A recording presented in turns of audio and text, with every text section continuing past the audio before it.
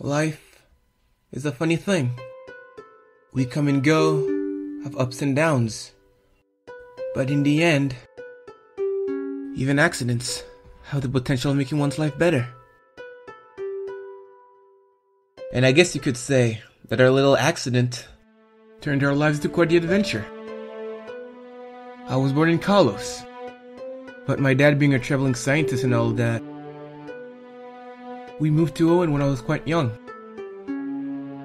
Back then, Mom told me that Dad was working on something very important with Professor Birch. But I didn't really care, since I managed to make myself some really nice friends. May was Professor Birch's little princess, and by that I mean field assistant. Because of that, she became quite carefree on Pokemon in danger. Bartz was my brother of the bunch. Being gym leader Norman's son, he possessed incredible talent for everything Pokemon battle related. He prioritized fun over strategy though. Pikachu, use tackle! Pika, Pika! As for Goo, well, let's just say she was in a league of her own. To be honest, back then, we didn't even know where she came from. Guys, does she even live in this town?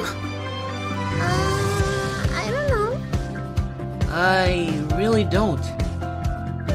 My jean shorts are comfy. As for me, I was the reserved one. Nothing more, nothing less. Back in the day, most of us were 9. My b-day's in April. January's the month. I'm the June gal. And I'm February. Well, except for Goo, of course. I'm 10 for the win! The story you're about to unfold starts on Bart's 10th birthday, February 28th.